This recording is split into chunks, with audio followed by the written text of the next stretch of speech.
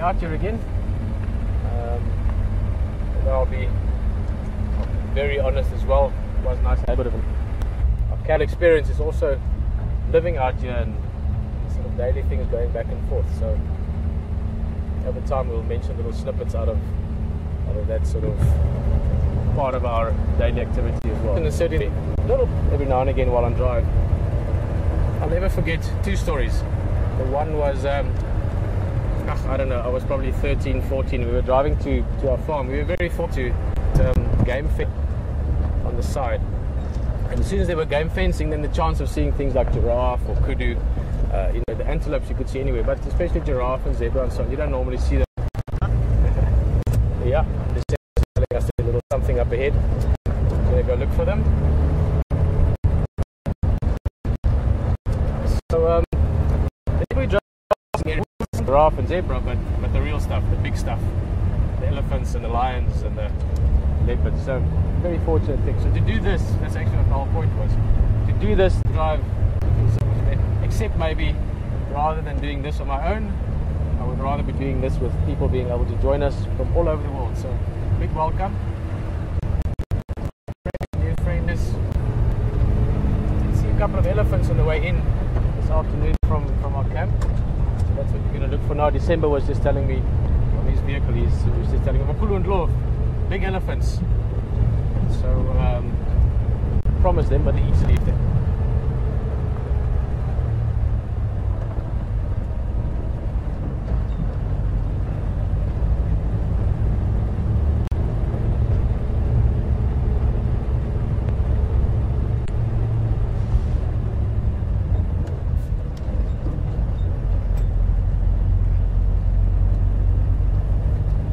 Stations, in out and drive.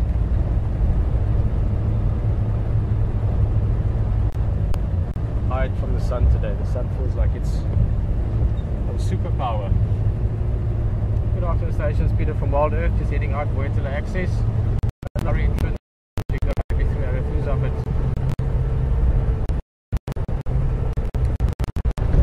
That's what I'm doing, and I'll tell you a bit more about it just now. I'm just checking in with the other game for Wild Earth. Even though the guys work closely together, normally you only drive certain areas. So just have to check with the different guys, tell them they are going out, and just also get the update. So maybe someone found something in the course of the day that is new from this morning. So that's basically all we're doing. It's just coordinating with area, ability to find game, and also very important to keep the relationship not only healthy, but on a professional level in terms of the radio communication and so. So yeah, this is not too far from the area where the wild dogs this morning found themselves something to eat.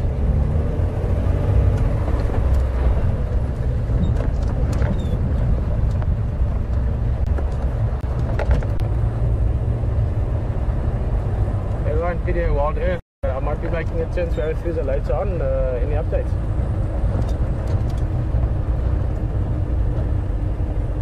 Okay, copy. Thank you. Shadows moved off. Copy. I might then go in Red Dam, down that Marakene Dongo, which is a lovely area, and I'll give you guys a shot if I get anything. That's Makulu was also around there yesterday.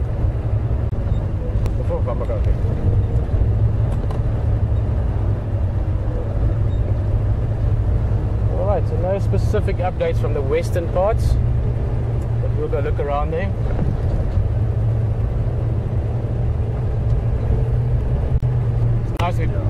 This is one does sort of develop towards a vehicle, and this is the original Wild Earth vehicle. This Land Rover vehicle is done. Oh, yeah, and she's a little bit loose in the jaw. Worked hard, you know. I just like it. She feels like she rolls more with things. Guys, this is an indication of what we're looking for. You can see inches.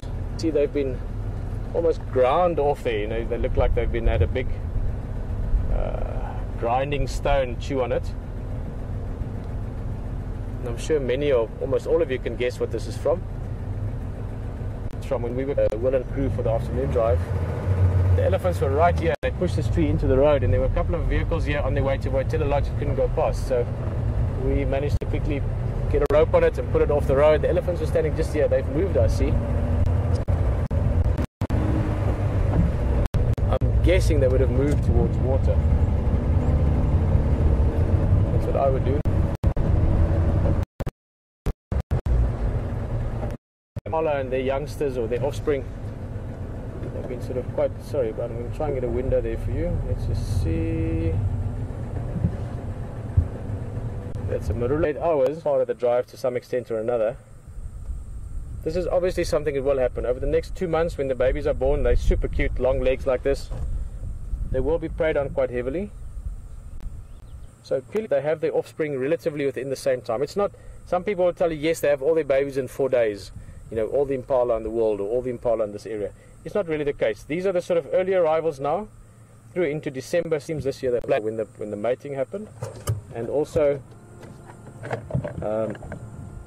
you will get sometimes people saying, yeah, they can delay the birth or they can sort of hold it back.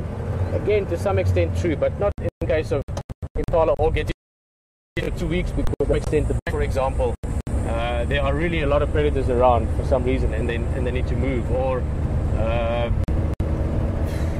there's a bushfire or a massive storm. So they can restrict the birth to some extent, but it's not something hard. This is, oh, we have found them. Yes, this is the big boy, huh? Ndlovu. I love the Shangaan name for elephant. It just sounds like an elephant. Ndlovu. Makulu Madoro Ndlovu. Big elephant. This is a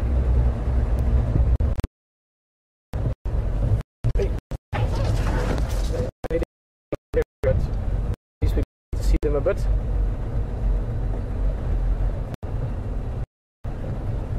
The other day 6 tons plus, maybe 6.5, 7 tons even, but probably 6 or a little bit over.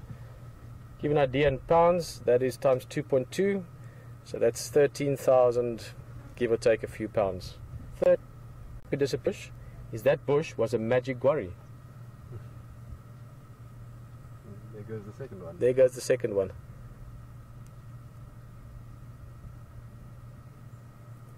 We'll still talk about magic guarri at some stage.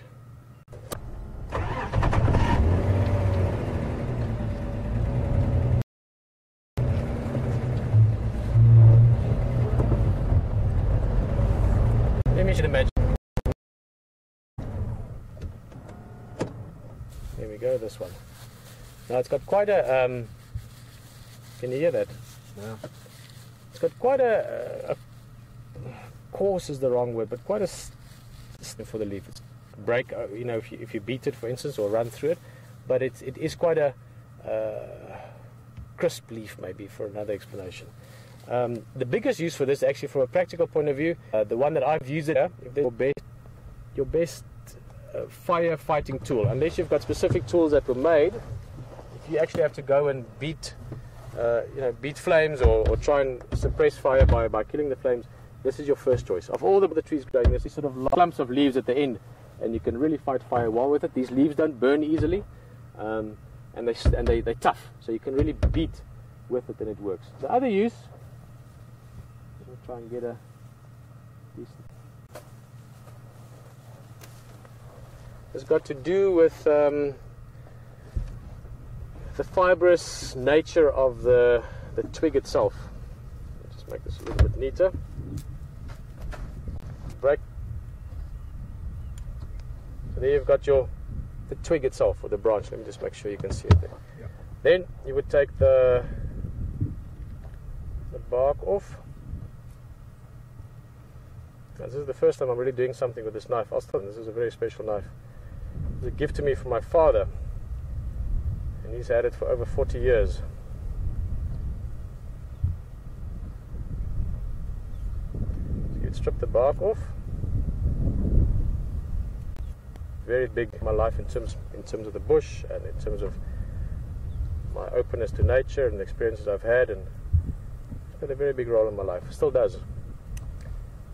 Okay, now you've got the twig. It actually works better sort of deeper into summer. It's very dry, so the moisture in the tree is down to its sort of minimum.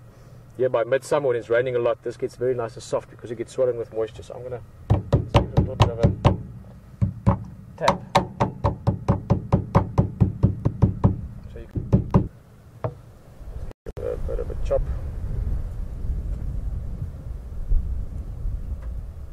basically want to... Okay, so now you're getting the nice bristly effect. And this is quite tough. This is the actual twigs.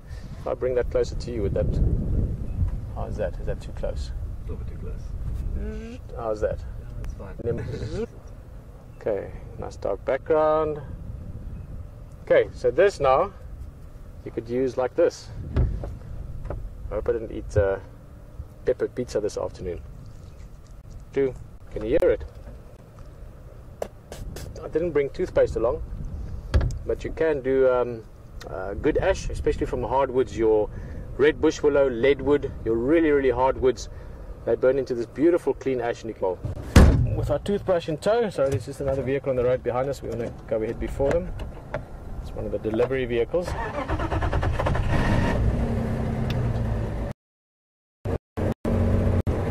So that's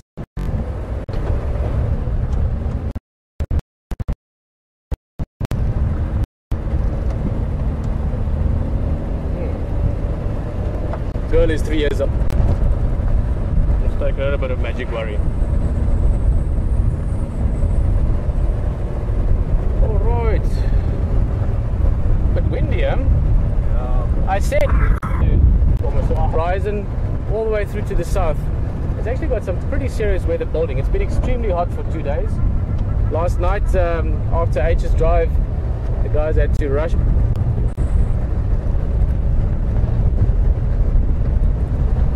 Hello, Jack. Hi, Jack.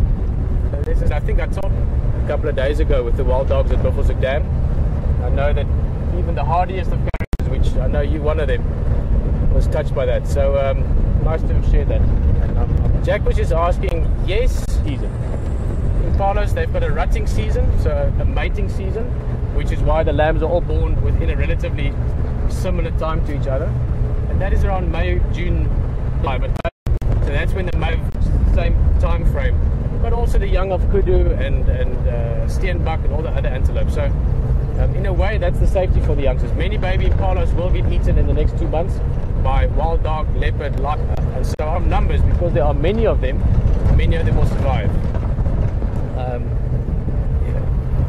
In a way, I mean, we'll talk about this some other time, but you get K-selective and R-selective breeding approaches. So the one is where, like a frog lays hundreds of eggs and sort of leaves that would, and you put all your effort and energy into ensuring of that 2 or 3 individuals in your lifetime. Impala sort of have a mix of those. Per individual, the female puts a lot of energy into one lamb. So anyway, just to put that in the back of the mind. Jack, but in short, yes, you will have another lamb, but not this season. Obviously, the gestation for Impala is just over 6 months, so she will need 6 months at a minimum to be able to have the lamb. But if she was to mate now, she would be Impalas having a lamb. Means that safety numbers aspect is gone. But also, winter is not a good time, because then the resources are limited. There's not that much food, there's not that much water. It is by far the best for Impala and other herbivores to have the offspring now, because the rain is coming, as we can see today. And this is also, they need thick grass and lush vegetation, so the youngsters can hunt from predators.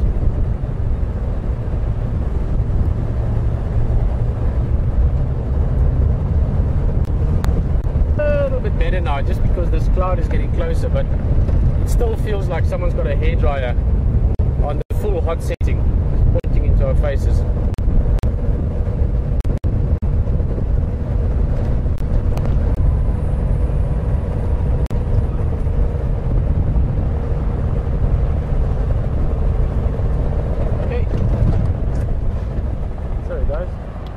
There's a helicopter. We're looking around a couple of the land-owned helicopters. They live not too far from here. They can fly in quickly if there's something happening at the lodge, or they want to come visit or see something. That one is flying towards Arantuza Lodge, I think. Can we see them, right? Yeah. There we go.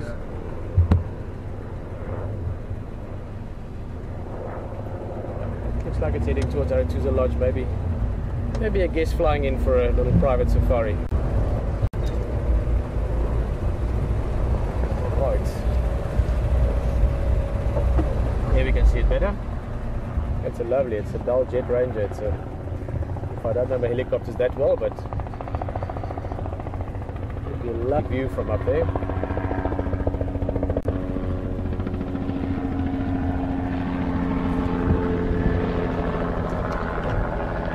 Alright.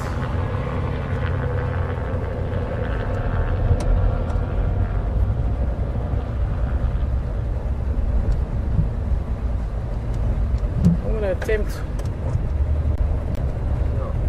going to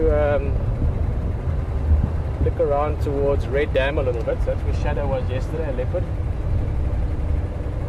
Yeah, I know, just from control there as well, saying that it's not a cheap tour. Helicopters, stage one.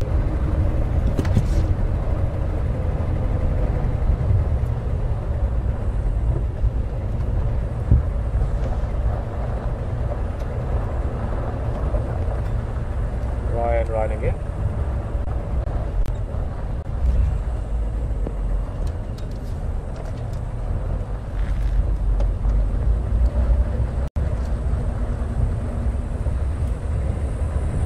Ryan again.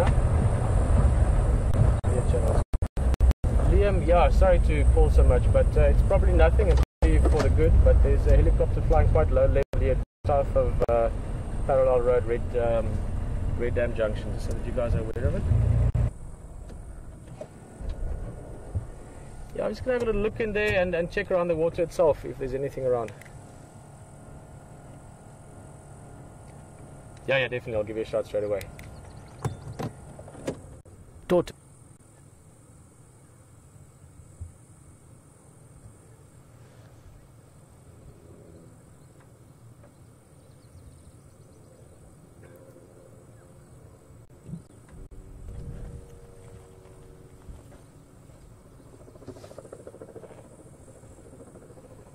Thank you, Will.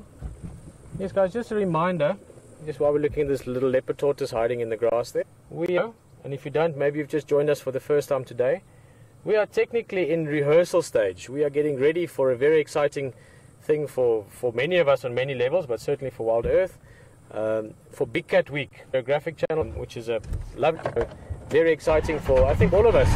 I know from National Geographic side as well, guys, those of you on the vehicle with us, it's a pleasure to have you with us. We are very excited about all of this, and great to know that you are as well. But as part of this, we decided with us, a hugely exciting concept for all of us, for me personally as well.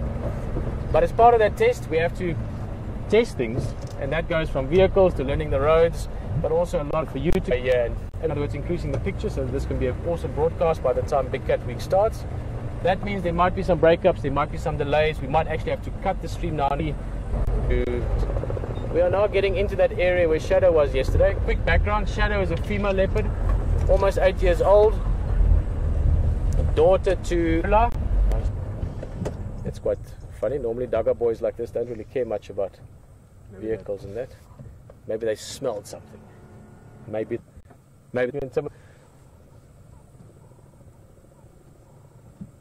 sorry guys, Brian is just, he's a super nice guy, so he's a nice guy to poke fun at every now and again. I know he doesn't mind. He's 4, used to work on about it now, but for the ladies out there, you wouldn't mind Brian in front of the camera, I think. So point is, I don't mind teasing him a bit. I know that he can roll with it quite easily.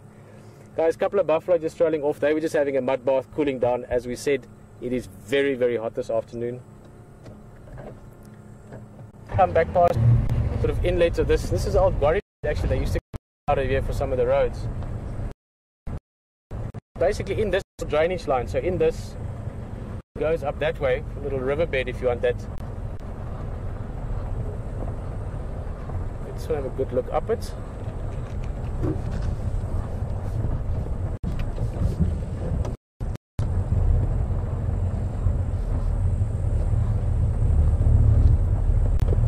This is a leopard, so this is a funny angle. If I was a leopard, I'd be lying just in there in the shadows. There's like a little bit of green grass there, some shadow, a bit of a breeze. But then again, I'm not a leopard.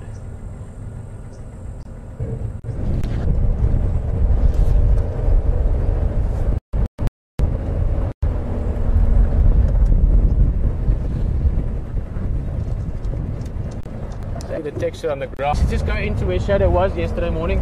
More than likely she has left already. I don't think she killed something big. She had a kill there, the guys said, but probably a duiker or something like that, which is not much food. Also got a little, Ryan said earlier, one of the guides I spoke to is the head ranger in Aretusa. He said the guys didn't go back there to look for her yesterday just because it was such a difficult area. Now we're lucky we all have one window. There we go.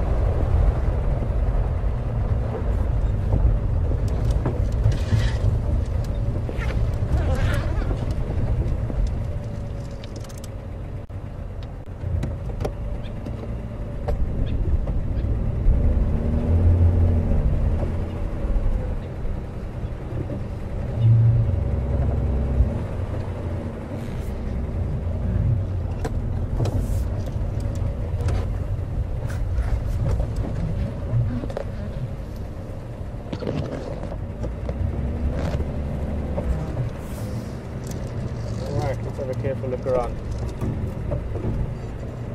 Liam again. Now Liam, if you're looking for Makulu and Blanc for the I think it's just a Mabili. So I'm going to on the way to control room, and then on the way through we saw him again just disappearing into some Mabili. Copy, I would say from the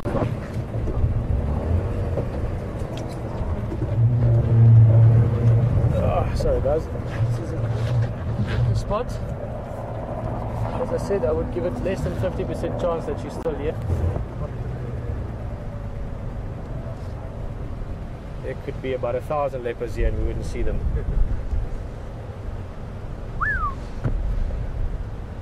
Yeah, I'm agreeing with the guys on the road.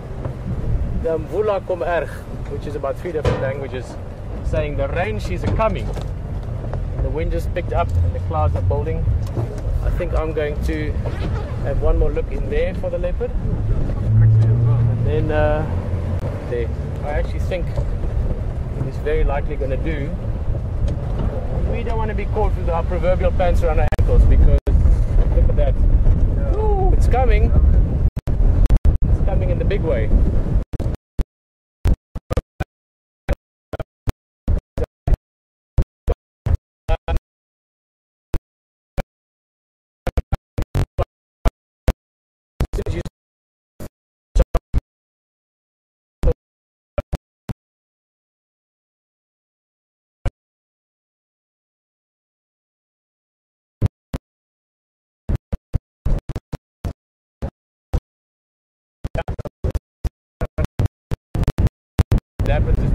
A big thunderstorm in Africa with lightning. I was going to say fire and lightning, but thunder and lightning, and the raindrops can be as heavy, you know, like big drops sometimes, you know, they hurt you when they hit your skin, and it is just such, I love the equipment. What did I just see there?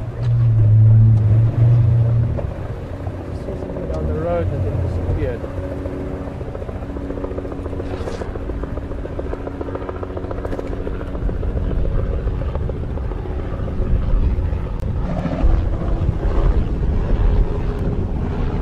From the Sabi Sands security and anti-poaching unit. Super nice guy. I met him the other day. He looks like a Lula Moore character.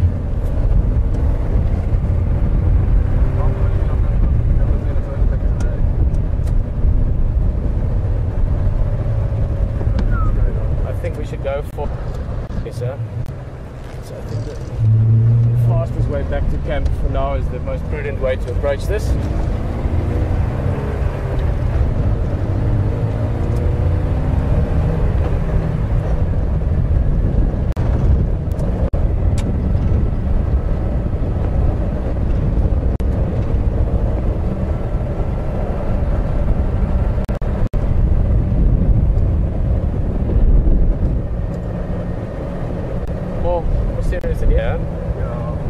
Yesterday a lot of it blew over, but this is already hitting the ground in the distance.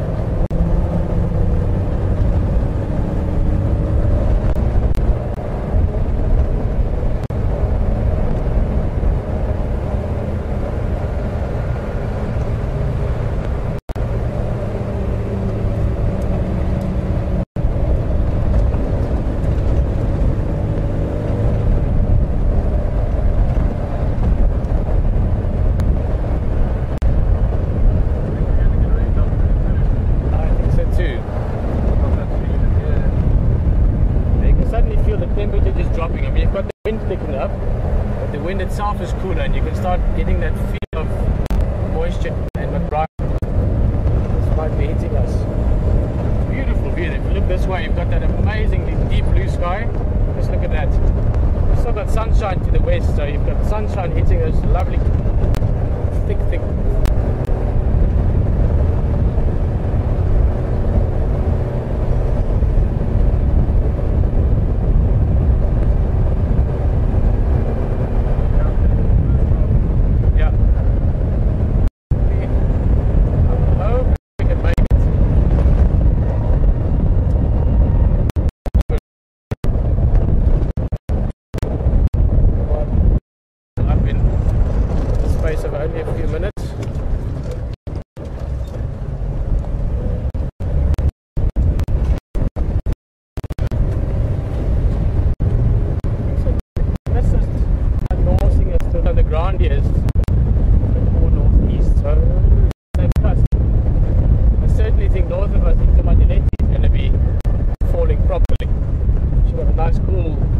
Smelling like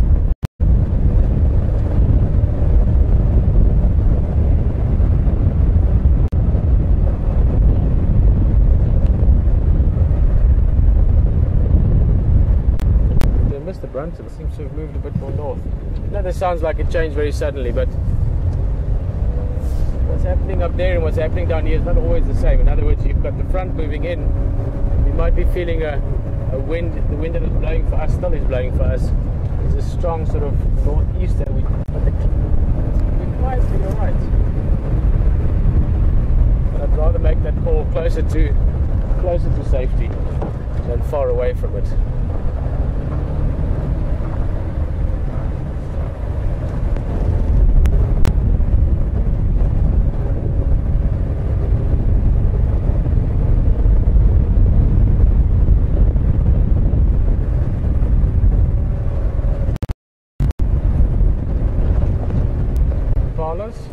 At Sandy Patch, which is where I believe the wild dog hunt was this morning. This is a bachelor group of males, but there's also some females. Heard of them. I live with us day to day. They live a free life, a wild life. As part of that, oh, there they go. Oh, nice when they run. I love impala when they run. Let's go look at this here behind us. It's quite cool.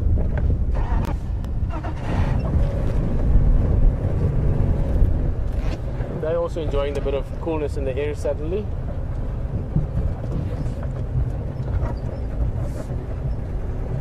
Now the females being around get from whichever male is dominant. He's the guy who just chased those bachelors off. He was a bit like, hey guys, don't come and mess where you shouldn't be messing. This is the man, healthy, strong, in his prime. He's probably, looking at his horns, I would say 4 years old. Maybe 5 years almost. So really in his physical peak. Casually, but he's just reminding them, guys, this is my area. There's the females. Or the ewes. Now, those are mostly pregnant, so the one you look in the middle there, really swaying at the branches.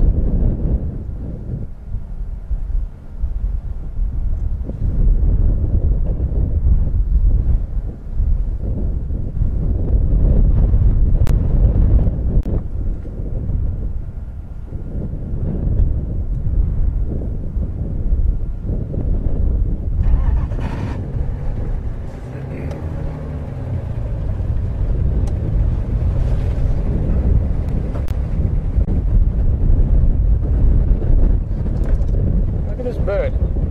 Don't see them that often. Fairly common bird though.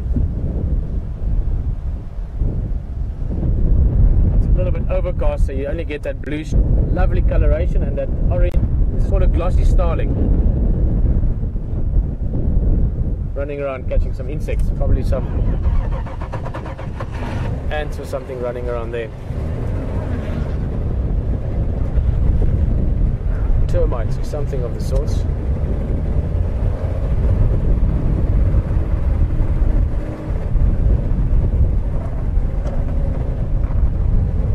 There's the bachelor males. They impart the mating opportunities around where there's other ones for.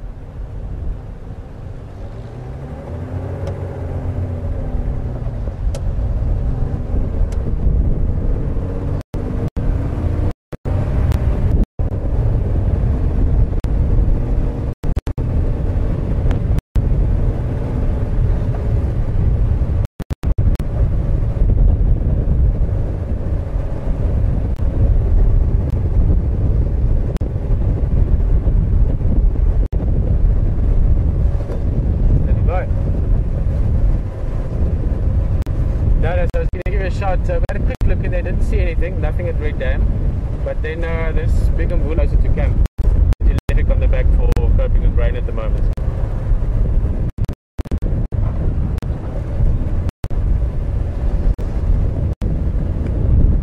We got Tenkozo.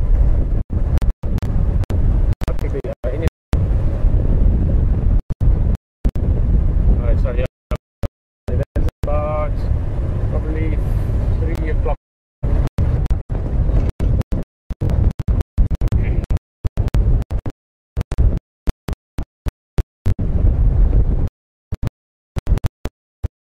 Some female leopard tracks, presumably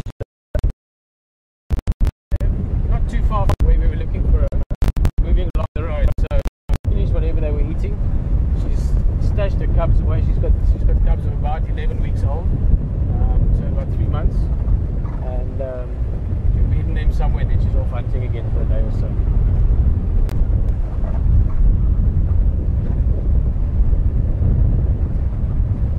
Hello, Patty. Patty's just wondering, on average, how many miles do we drive per day? Well, it can vary great. Patty, this vehicle, all the important bits work, but things like, you know, the odometer measuring the distance doesn't work anymore, so I don't know exactly how many. But we probably anything between 10 and what is a drive. Let me just think about it. Yeah, probably about that. That would obviously be influenced by what we see. In other words, if you go out and you find a leopard quite soon and it's doing nice things and you stay with it, you might only do, you know, 1 or 2 or 3 miles for the day.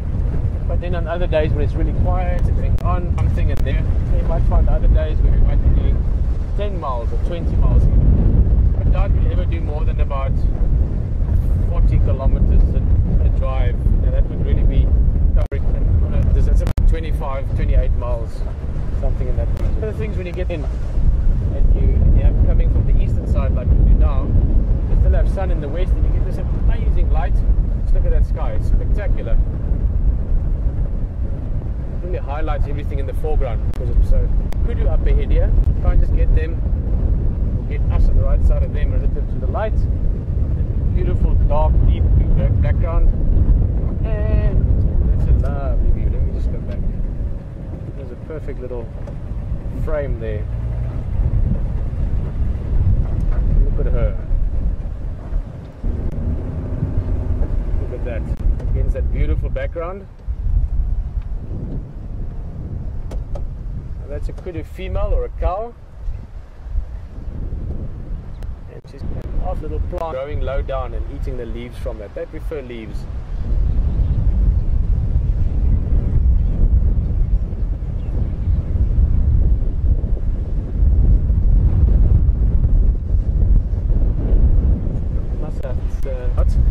That's covered, but certain parts of this area, of this part of the world, will be getting good rain this afternoon.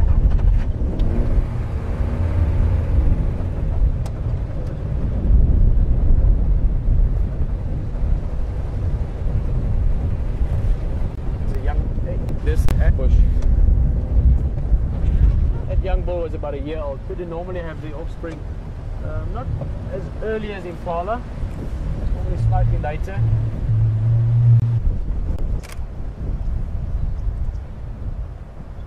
Stunning antelope. I absolutely love kudu. Let's go closer again.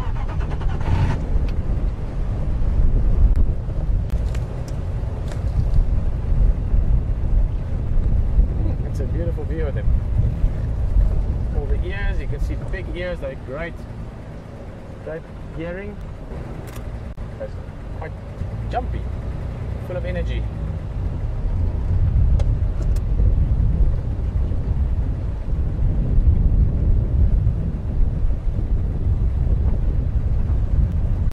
It's called kudu thing. Getting on the termite mound, that little bit of extra elevation.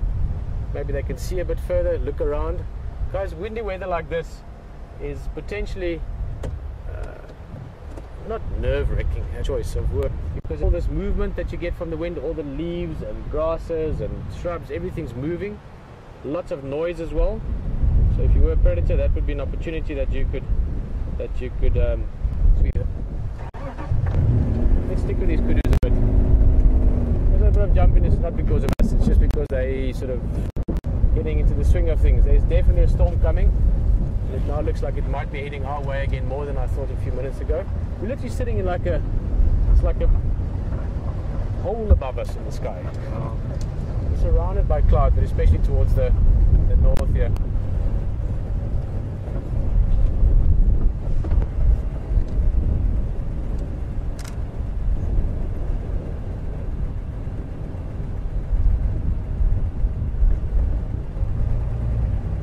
Sounds like that control room is.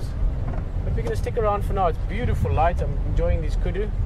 Nice bit of life in them. And if the rain comes, which I think it's going to do, we'll be running for home. And we will get ourselves under a roof. And as soon as we get that, it'll be nice just to answer chat a little bit. What we're doing, what's going to be happening in the next few weeks, where we are. Maybe if you're new with us, feel free to send a few through and we'll answer a few of those while undercover. But for now, we're close to camp and close. I'm gonna go.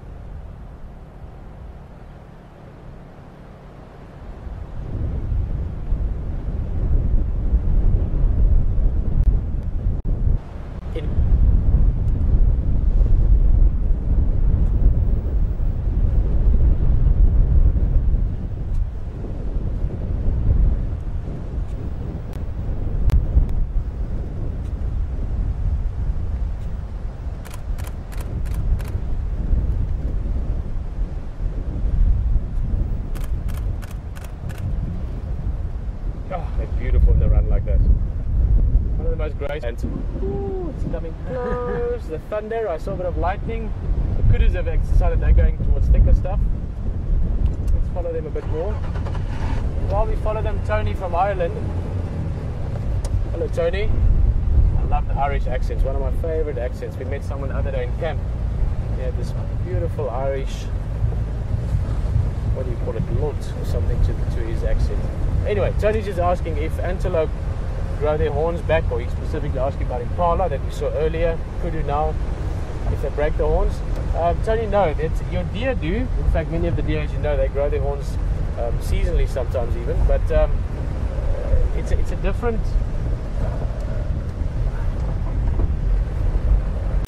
position. It's actually, so you actually have a horn or a bone growth from the skull and is then covered in this sheath of keratin, or sheath of hair, really, or hardened hair, which is different from the material that deer horns grow from. And if it breaks, it doesn't grow back. So if impala loses a horn, we also want impalas at some stage or another drive. Then they just have whatever remains. Okay, there the kudus are happier now. They're going into thicker bush. That's the kind of habitat they're happy with, or happy in.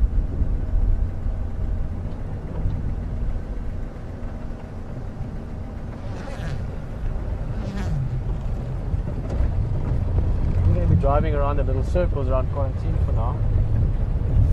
Never know what else might pop out here. Jeez, the big thing. I love this. Alright. Guys, as we mentioned earlier, we are doing tests, and we're doing the satellite test to, amongst other places, Washington for Nat Geo, and we're going to test. If we just got to rain, just so you know about it beforehand.